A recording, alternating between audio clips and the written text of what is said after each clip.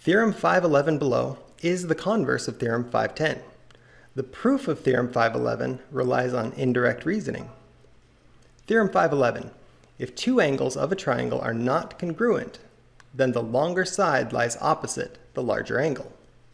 So if the measure of angle A is greater than the measure of angle B, then BC is greater than AC. Problem 3, using Theorem 511. This one's multiple choice.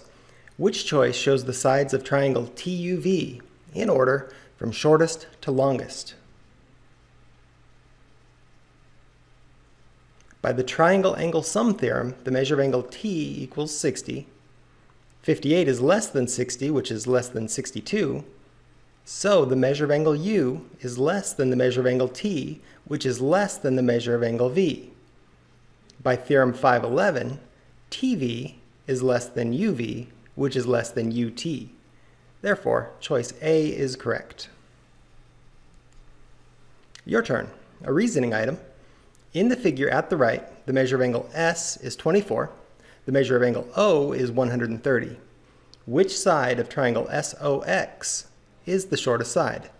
Explain your reasoning.